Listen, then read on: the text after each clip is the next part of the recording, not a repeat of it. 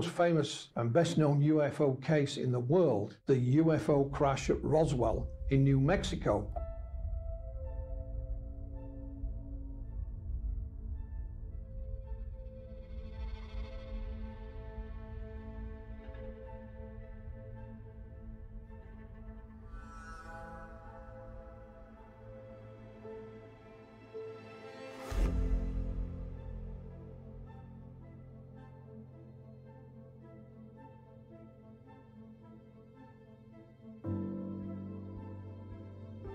In 1993, a letter crossed my desk from a gentleman called Ray Santilli that would change things forever.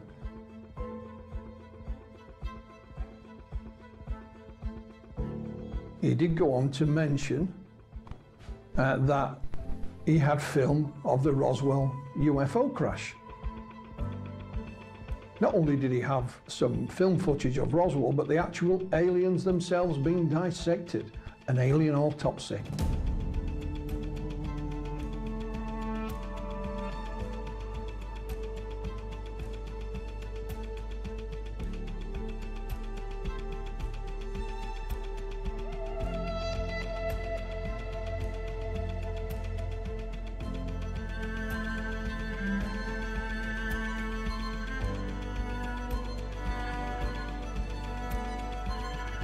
An alien autopsy is always going to be the subject of ridicule. Who's going to believe that an alien autopsy is an alien autopsy? It's just a ridiculous subject.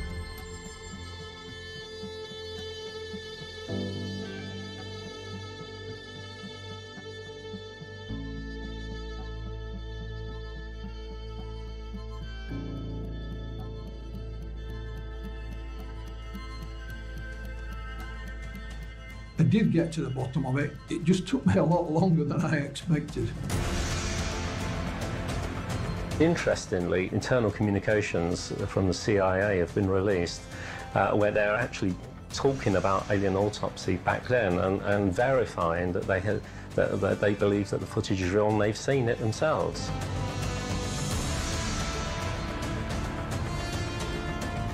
Perhaps in the desert of Roswell, New Mexico, in 1947, we had first contact with beings not of this earth.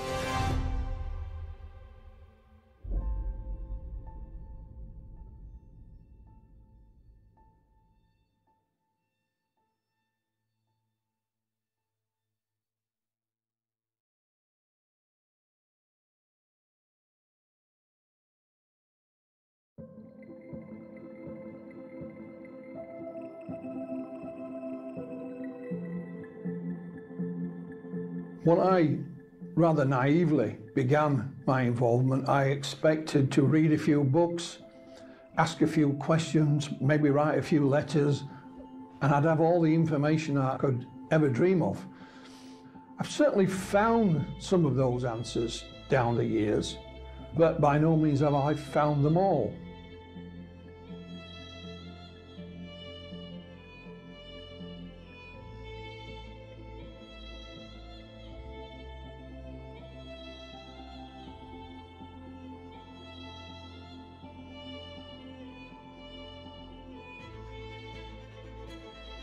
My name is Philip Mantle, and I've been involved in UFO research for 40 years. During that 40 years, you know, I've researched and investigated UFO cases of every description, really. Probably best known for my involvement in the alien autopsy film.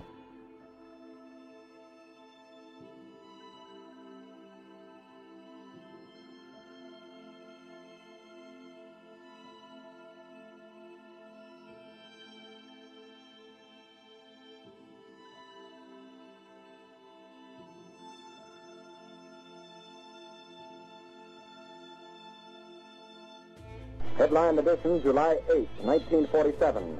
The Army Air Forces has announced that a flying disc has been found and is now in the possession of the Army. The town of Roswell was in the middle of the desert in New Mexico, and its main employer was the Roswell Army Air Force Base that was nearby.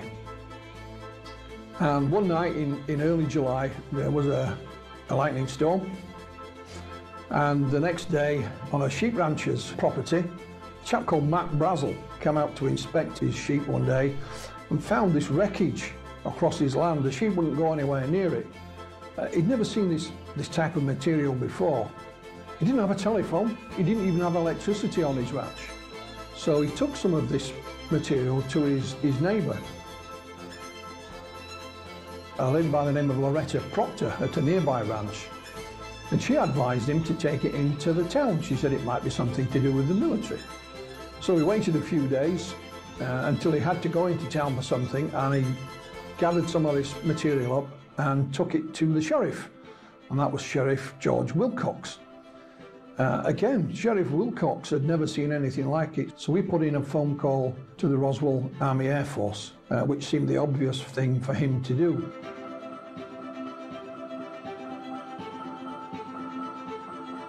I was called to headquarters, was given copies of a press release which stated in essence that we had in our possession a flying disc. I was told to hand deliver to the 4 news media we had in town at that time, 2 radio stations and 2 newspapers.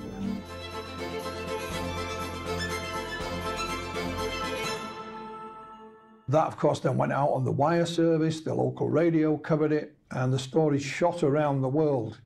You know, the sheriff did say we're getting phone calls from, you know, all 4 corners of the globe.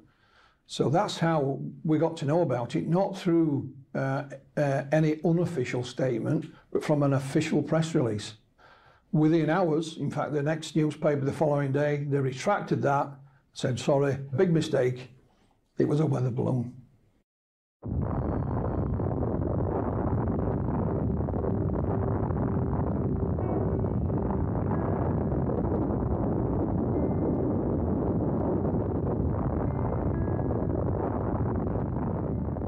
The Roswell Army Air Force housed what is known as the 509th Bomb Group, and they were the only atomic bomb wing in the world.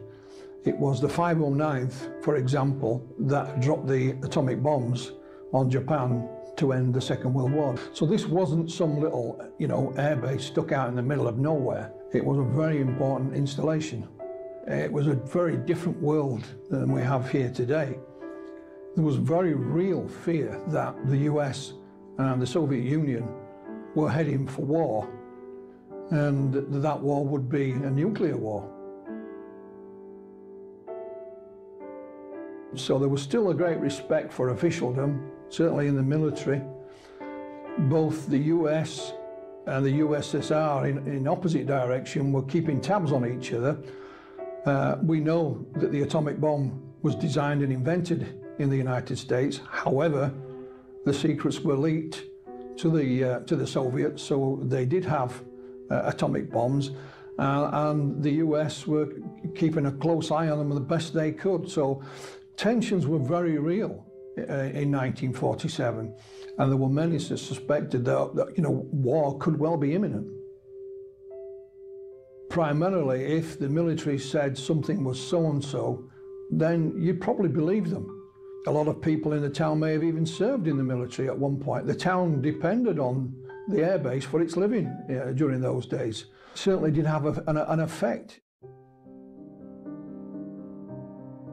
After the telephone call went to the airbase from the sheriff, they dispatched their intelligence officer, which was Lieutenant Jesse Marcel. He took with him a gentleman called Sheridan Cavett, and they made their way out to the Brazel Ranch and collected some of this material. And on the way back, Marcel stopped at his home. He didn't live on the base, he lived off base with his wife and his 11-year-old son, Jesse Marcel Jr. When he came in, he was very excited. He woke my mother and myself up at must have been 1 or 2 o'clock in the morning, and he wanted us to see what he was bringing in from the field. He said, this is parts of a flying saucer. And it was all brought in and spread out on the kitchen floor. And we just looked at it. Young Marcel picked up a rod about this long that looked edge on like a capital letter I. So it got the nickname of an I-beam. You know, I picked up this particular I-beam and held it up to my upper left to look at it with the kitchen light reflecting on the inner surface. And that's when I saw the writing or the symbols of some sort. I thought at first, this is hieroglyphics or some kind of writing like that. It certainly looked alien to me. And his father said, son, you may be the first person to ever see writing from another world. He gathered the stuff up and took it back to the base.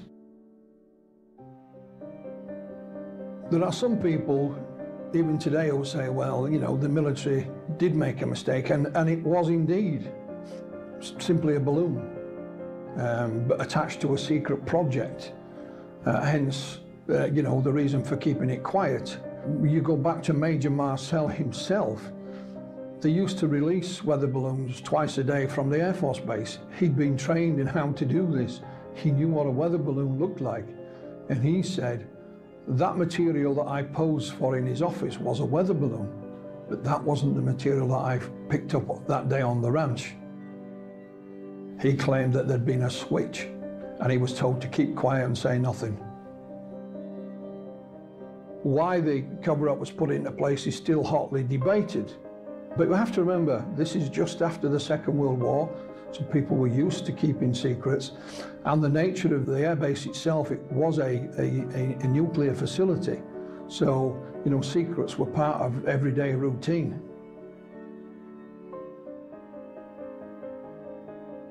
I sincerely believe we had the crash of something from outer space, because we still don't have materials that compare with the descriptions I've gotten of the material that was picked up out on the ranch and brought into town. He couldn't figure this out. There were some other bits and pieces, the likes of which he'd never seen before. This was the puzzling thing. They had seen weather balloons and things of that nature, but nothing like this at all.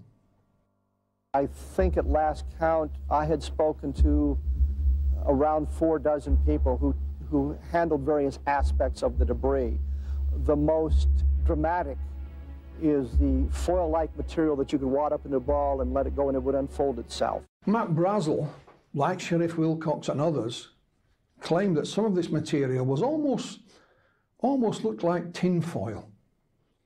But it was very light, and when you rolled it up or crushed it in your hand and then let go again, it would immediately unfurl and go back to its original shape without any creases or bends or dints. And it got the nickname of memory metal. They tried to burn it and they couldn't burn it. It wouldn't catch on fire, and they took out their pocket knives and they tried to cut it and they couldn't cut it. I guess they all had their chance to play with it for a while, and it was laying on the table, so I reached over and picked it up. And I played for it probably about 5 minutes. When you would wad it up in your hand, you couldn't feel it in your hand. You couldn't feel you had anything there. And it would go to a size that was so small that you'd have to look to see if it was still in your hand. And then when you drop it, it spread out all over the table. Daddy came in so excited, and he said what they saw was not from this world. There were 2 bodies that were laying on the ground outside of this craft, and that there was one, what he called little person. And he said there's one little person that was walking around, and he said they were still alive. And he said that the other 2 were dead, and that this one that was alive was very sad. My dad would not have gotten excited over a weather balloon. He was not easily excitable, and this is the most thrilled I'd ever seen him in my life. He thought that was the most fantastic thing in the world. When you go back to Roswell and look at the various eyewitnesses, not many of them stepped forward at that time in 1947, simply because there was no avenue for them to do so. It wasn't until some years later, when in the late 1970s, nuclear physicist and UFO researcher Stanton Friedman met Colonel Marcel. He was in retirement now, and he was introduced to him by a TV station who knew about his story. Then the word got out. Roswell became news. He was featured in television and newspapers and so on. And it's only when that happened then other people who were there at the time stepped forward. Some went on the record, others, in confidence. Some were also found by UFO researchers. They'd look who was serving in the military at the airbase at that time and were able to track them down and find them. So many of the airmen and civilian witnesses as well went on the record. So the investigation to Roswell started in earnest in the late 1970s and it's still ongoing even today.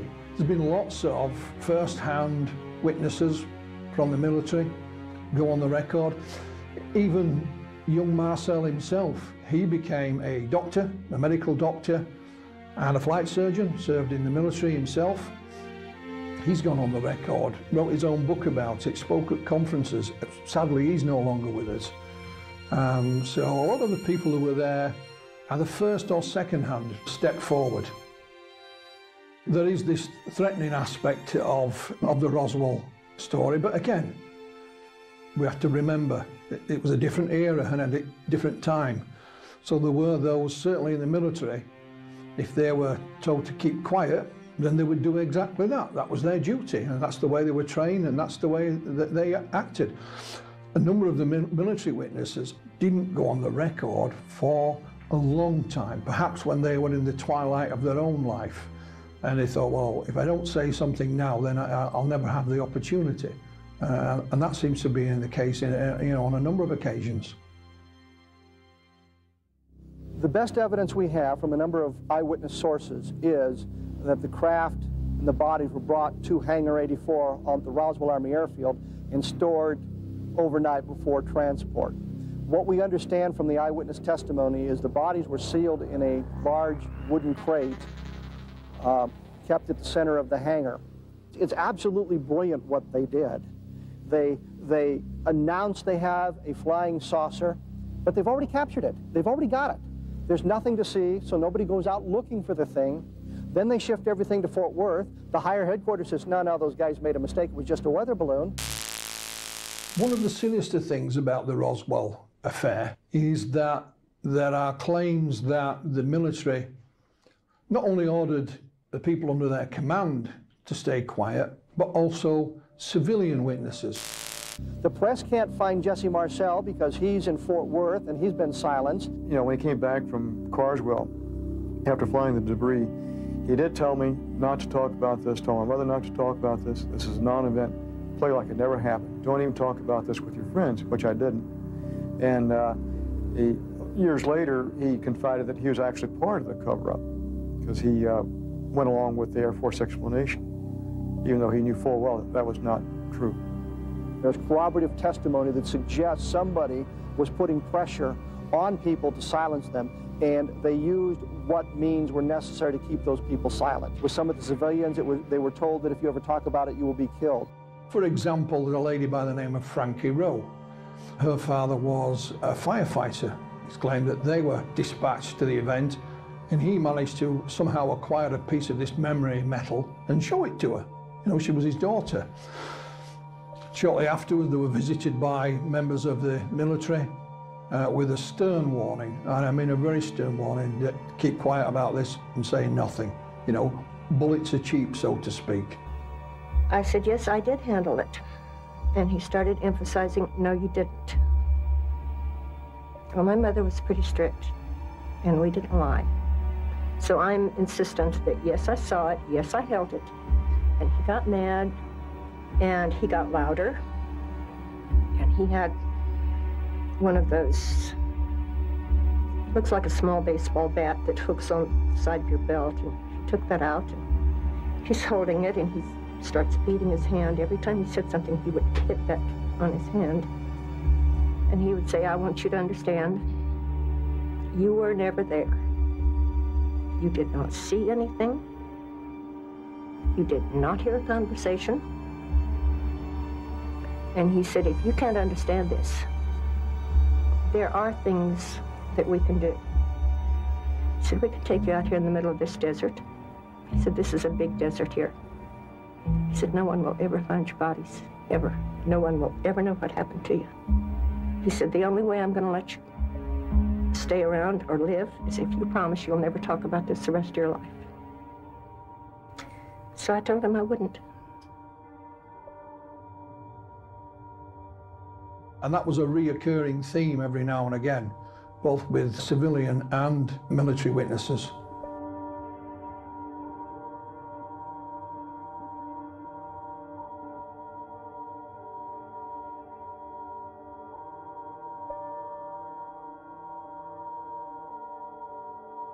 The wreckage at the time, and it even says this in the newspaper cuttings, was flown to Wright Field, as it was called then. It's now called Wright-Patterson Air Force Base, still in operation, and it's claimed that that is where the wreckage and possibly even the bodies were studied, officially studied.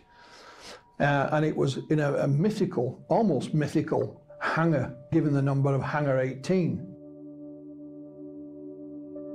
There are those that claim that when the wreckage was studied at Wright-Patterson Air Force Base, it was drip-fed secretly into civilian research programs, and that it may have helped the technology for the space race, for example. Good Lord, right all the way. Godspeed, John Glenn.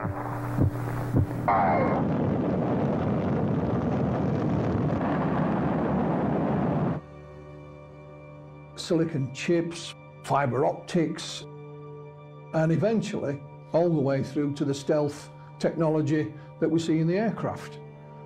That is a rumor, it's not proven, but there are those that say that, you know, most of the technology that was found that day at Roswell are still yet to be identified, and we haven't been able to reverse engineer it at all.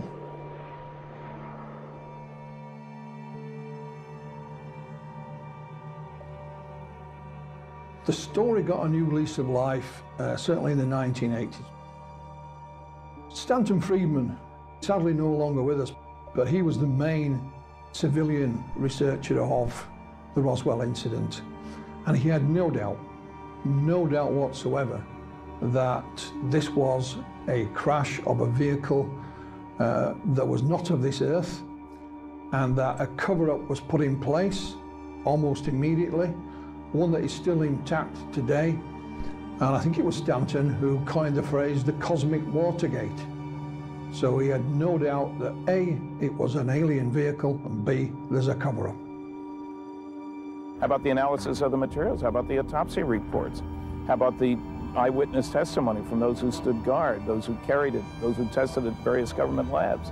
There ought to be a ton of other paper. Stanton was a diligent researcher, and he would track down and interview witnesses to the event.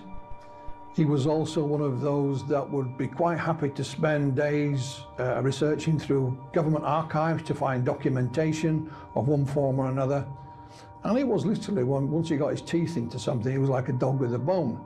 And he did uncover a number of witnesses. He interviewed just about anybody and everybody. But what he also did was help spread the word. You know, he was the man that actually put Roswell on the map. And gradually, you know, the UFO story was out there for all of us to digest. Roswell, the town itself, is still thriving. The Air Force Base closed many years back. Back in the 1980s, some documents known as Majestic 12 or Magic 12 were leaked, and it mentioned here that, you know, the bodies and other things were studied at a secret base. And of course, put two and two together, and that secret base is alleged to be Area 51.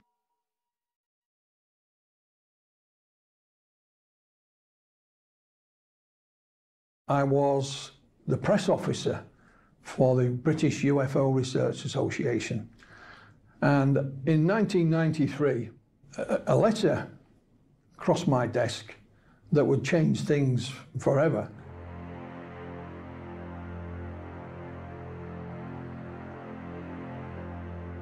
And it was a letter from the Merlin Group in London, from a gentleman called Ray Santilli. After the initial letter, we corresponded some more, and I spoke to Ray Santilli on the telephone. It was quite apparent he knew very little about the UFO subject. So I arranged to meet Ray Santilli in London, obviously a businessman. Music was his main area of business. He obviously knew about that. However, he did go on to mention that he had film of the Roswell UFO crash. Not only did he have some film footage of Roswell, but the actual aliens themselves being dissected, an alien autopsy.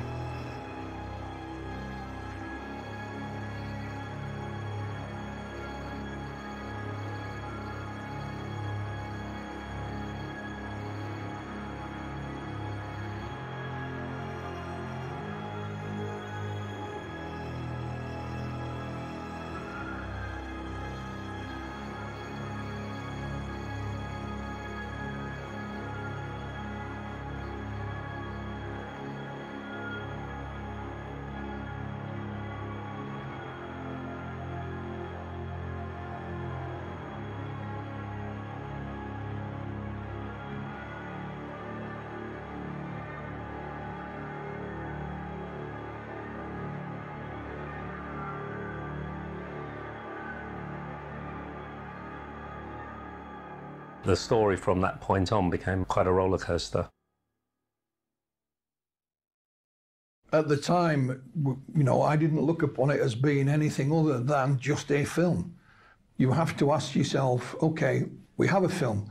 What could it be? First of all, could it be a hoax? Of course it could. You know, when you look at the movie Jurassic Park, they made full-size dinosaurs, you know, move and look real. So with enough time and money, yes, it could be a hoax. Then we looked at, could it be real? Could it really be, you know, from Roswell? Like I said, it'd always been rumoured that film and still photographs were taken. There was also another idea that perhaps this was some kind of poor, deformed human being that we were looking at. So it was, again, a real film, but it was of some, you know, some deformed person. And there was even another theory, if you like, that could this be some US military disinformation film? Not to disinform UFO researchers, perhaps it was made to fool the Soviets, you know, and leak it into the Soviet Union to say, look what we've got. So there was a number of ideas, you know, as to what it may or may not be, none of which could be proven one way or another at that point. I spent in total 14 years researching the alien autopsy film. And in 2006, we'd already been given a name, a first name of a gentleman, and the name was Spiros. I knew the film was a fake, I just couldn't prove it. I had a few missing pieces. A colleague of mine called Russell Callahan had a phone call from a gentleman called Spiros Malaris. And he said, Russell said, it's not me you want to speak to, it's Philip. Bang, there was our mysterious man we'd been looking for. And as soon as I spoke to him, he just filled in all the gaps. Game over. Spiros Malaris is a very talented and very interesting and creative filmmaker. I used Spiros on Alien Autopsy when we did the Investigation Continues, which was a 60-minute documentary based on everything that happened at Roswell. So he was quite involved in most parts of the project. And you know, I know that there's some difficulty at the moment because he's laying claim to coming up with the entire concept of alien autopsy and doing everything, but that's absolutely not true. And he was not involved in our trip in America, finding the cameraman, bringing the footage over, and all of that part of it. All the questions I'd been asking for years, he had an answer for all of them. It's like having a jigsaw puzzle with bits missing. And you had a good idea what the jigsaw was, and once you got the missing parts, that was it. Finished.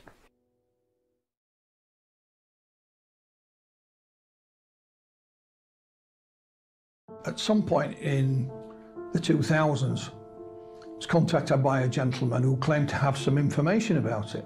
So I met him, and he said, I'm a good friend of a sculptor here in the UK. Wouldn't tell me the sculptor's name. However, before he left the meeting, he let slip one of the projects this sculptor was responsible for. And it was a Channel 4 recreation some years prior called Max Headroom, which was quite popular.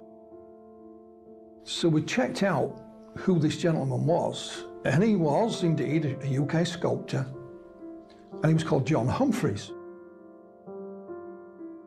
John Humphreys is one of the best makers in terms of prosthetics. He's a sculptor, he's an artist, he's a creative. Spiros, then and now, went on to tell me that he'd heard Ray Santilli's story about, meeting this fake cameraman and so on. He'd met Ray by chance at a film festival in France, contacted him again when he came back to the UK. Ray Santilli showed Spiros a piece of film. Spiros said, that's never been filmed on celluloid, it's VHS. So Ray told him this fake story about the cameraman and him paying for this footage. So he took off to drive home, did Spiros. And he had this idea. He phoned a friend of his, which was the sculptor, John Humphreys, and told him about this story. And they said, well, why don't we make him one? i.e., why don't we make him an alien autopsy film? So Spiros went back to Ray and said, if you want an alien autopsy film, we can make it for you. Simple as that. Well, I think Ray Santilli's reaction was, the light bulb moment. It was just a question of the financing. And they had a gentleman who could provide that finance. So, the game was afoot. I've been involved in looking at Roswell probably from about 1993. Everybody knows a bit about Roswell, and the reason we're talking about it again is because of the alien autopsy. Interestingly, internal communications from the CIA have been released where they're actually talking about alien autopsy back then and verifying that they believe that the footage is real and they've seen it themselves. And it has been called the alien autopsy memo. It is a string of emails between a chap called Eric Davis and Dr. Kit Green. On this 11-page document, they are evaluating a number of things on which they were working on. But primarily, it is the alien autopsy film they're discussing.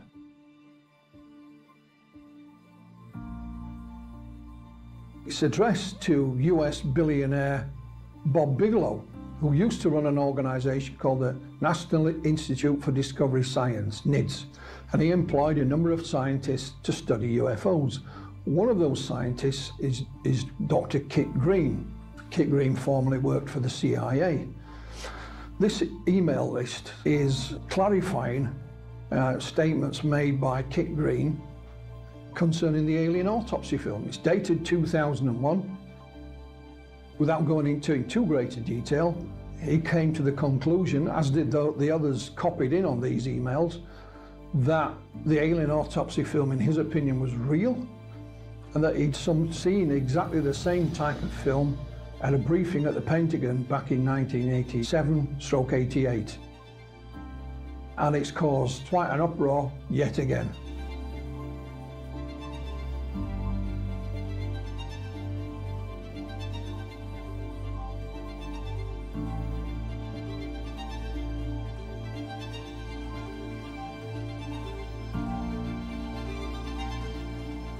When you look at the consensus of UFO researchers around the world when it comes to these documents, and it's like, oh no, not the alien autopsy again. I thought we'd done that.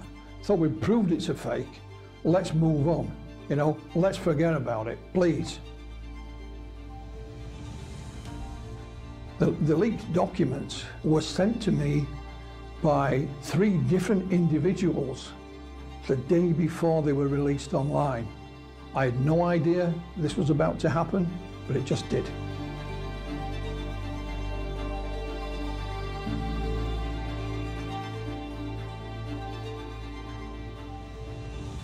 It is believed it has come from an archive of a well-known gentleman who had passed away. I'll not mention his name because it's not yet been verified. But it seems plausible enough. He was involved in UFO research. He's an extremely well-known gentleman, if I mention his name. Interior Houston, the computer's yours. Thank you. You troops did a nice job down there. That was beautiful. Auto. We're on the surface. Okay, we made a good landing. Roger, Enter. 4 minutes later, he was joined by Ed Mitchell. This one is a long one.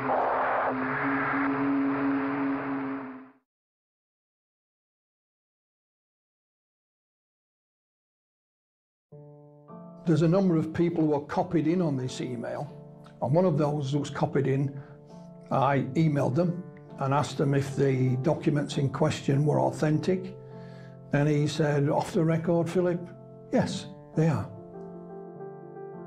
The gentleman I contacted on email has refused to answer any more questions, and it would appear to me that both him and his colleagues who are mentioned in this document are embarrassed, because this was an internal set of emails and was never meant for public consumption. The only person so far to speak to Kit Green about this is US researcher Richard Dolan. You know, Richard has interviewed him on the telephone. I think one of the first things he asked him was, is this email list, is it authentic? And he said, yes, it is. Another chap who worked for Robert Bigelow was a chap called Colm Kelleher. And he contacted me and he asked me to speak with Ray Santilli for him. What Colm was seeking at the time was a good quality copy of the alien autopsy film, and of course some celluloid, some 16mm film to analyse. So I did like I'd done many times before, put him in touch with Santilli and left them to it. The main gentleman mentioned in these documents who was commenting on the alien autopsy film is a gentleman called Christopher Kit Green. Everyone knows him as Kit Green. He's an MD, he's a PhD, and still practices medicine even now in the United States. Dr. Green, at one point, was employed by the CIA, worked on a number of projects for them in a variety of capacities. So he's a highly intelligent gentleman and one that's very well qualified as well. He claims that the briefing he was given in 1988/87 was specifically about the alien autopsy.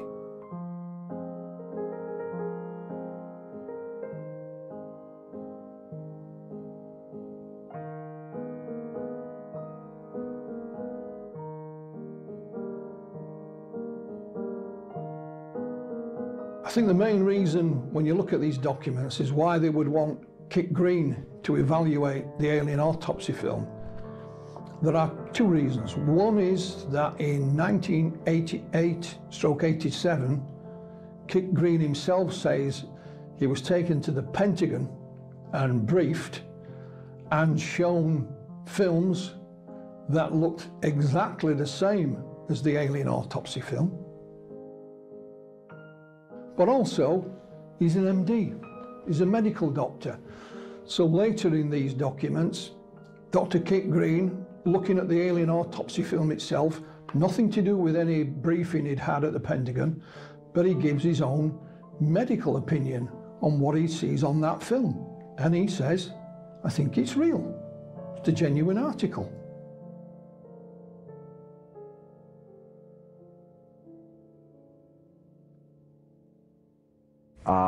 Field of expertise do these people have dealing with anatomies of alien beings? I assure you none. We were learning. That was day one of school when they first cut into the first specimen. One time there was a requirement for our OIC to go to Fort Belvoir, Virginia. So I went ahead and I was selected as the driver to take him to Fort Belvoir, Virginia. After we arrived there, he went to where the officers were meeting for a briefing. The drivers went to another location.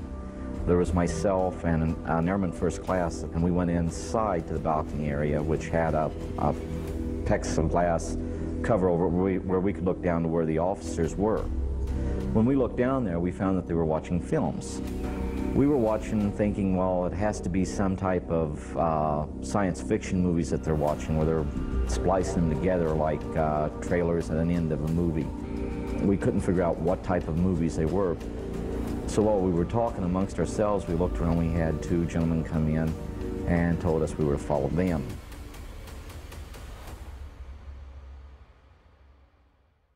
The airman and myself thought we were in trouble because we'd seen all these officers being brought together with taxpayers' money, watching what we perceived to be little clips from science fiction movies.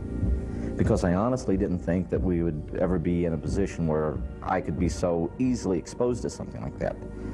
However, after 4 days and 5 nights of that, I went ahead and finally convinced them that I wouldn't be discussing this situation.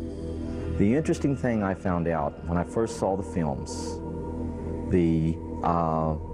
of the dissection, the word that I used to describe what I saw was haunting, and it had a special significance to me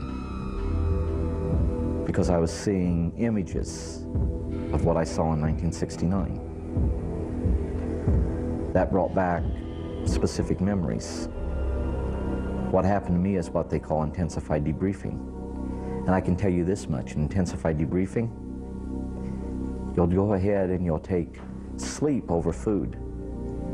You'll get water, because see, it's important you have water, or you'll die. So they'll provide you with food. But you slept in spurts. You'd go and lay your head down on the pillow. You'd go into what they call a deep sleep. That's about 3 to 5 minutes, and you'd be woken up and you'd be taken back, put under the lamps again for more intensified debriefing. And what they'd do, they knew that you were wondering what was going to happen to you. So it had an effect on you. And that's about the gist of it. Forgive me.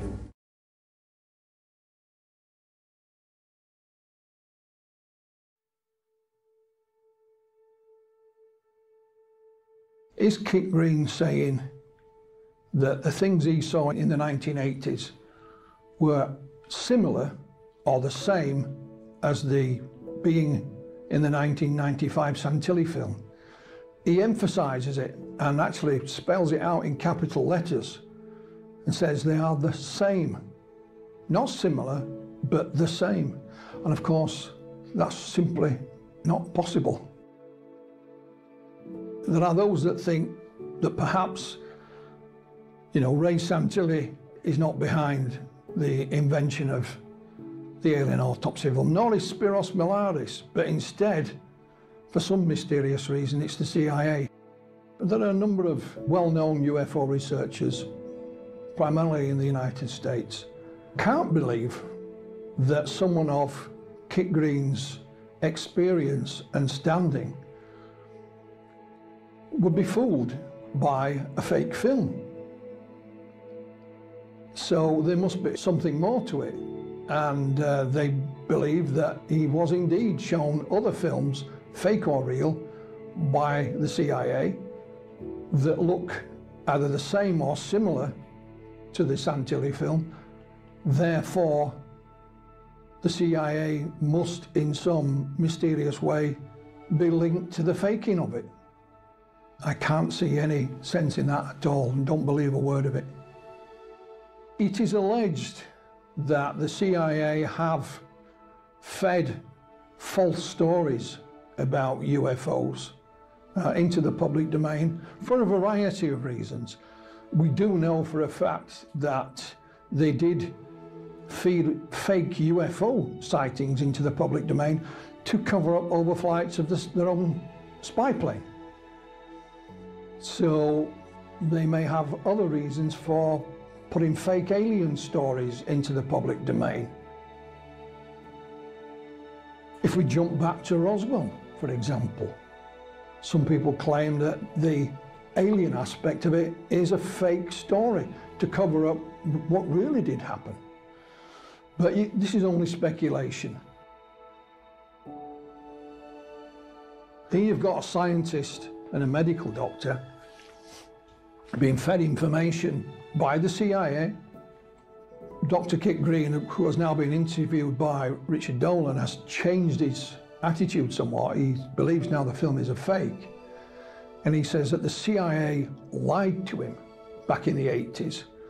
However, he does now still say that some of the film that he saw at the Pentagon, some of the aspects of it, like the creature's face and the hand and the room, were still the same as the Santilli film released in 1995. Now, whether it's the whole film or bits of it, they cannot be the same, because the film was only designed and made in 1995. So nothing in it can be the same as something seen back in the 1980s. It is simply not possible. When Kit Green does his evaluation, he notices a few small mistakes in the medical procedure, but then he has an explanation of why these mistakes may have been made, because it was back in 1947. They didn't do things the same then as they do now, and so it was the military, and they had different ways of doing things. He speculates that if any tissue samples were taken, they would go to the Walter Reed Institution, which of course is based at Wright-Patterson Air Force Base, which we have mentioned before, and its links with UFO research. Although he's only speculating, he doesn't know this for sure, it's just pure speculation at that point. When you look at Dr. Kit Green's evaluation of the alien autopsy film, he doesn't get anything right, and you think to yourself, is he looking at the same film as me? Because he mentions various medical items in it which you can't see. They're just not there. So it does make you wonder how he's come to these conclusions. I've tried to get in touch with Mr. Green to ask him a few questions. The first one I would ask is, how did a man of your reputation and experience come to be fooled by this fake film? That would be my first question. But unfortunately, I've not had that chance yet.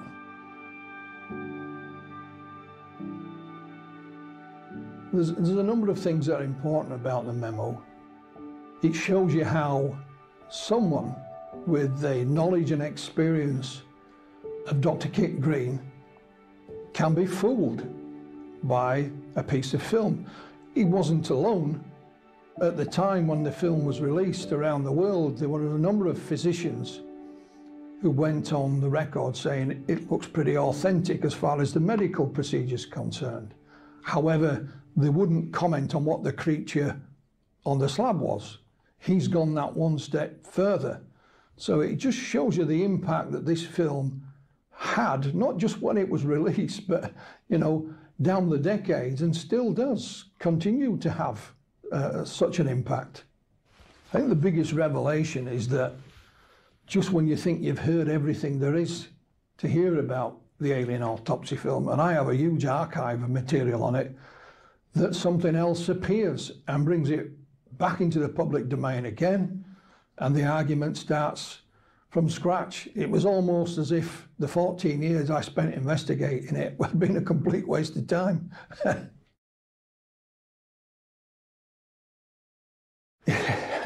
What is amazing is that Ray Santilli had been quiet for quite a while, but once this email document leaked, he was back on social media saying I always knew that there were documents somewhere that would prove that what I'd been saying was correct all along. He's even done a couple of interviews on a couple of podcasts, still saying, I told you I had real film, I told you there was a mysterious cameraman. Well, you know, these documents don't prove anything, but he's using it to the best effect. The Army Air Forces has announced that a flying disc has been found and is now in the possession of the Army. Army officers say the missile, found sometime last week, has been inspected at Roswell, New Mexico, and sent to Wright Field, Ohio, for further inspection. It's the one case that will not die. It is claimed that not only a UFO crashed, but there were dead alien bodies. It's rumoured that perhaps one of those creatures on board did survive for a short period of time. It's the case that will not die. It is shrouded in mystery. And even now, all those that were at Roswell or saw something around the time have all passed away. However, information still comes to light.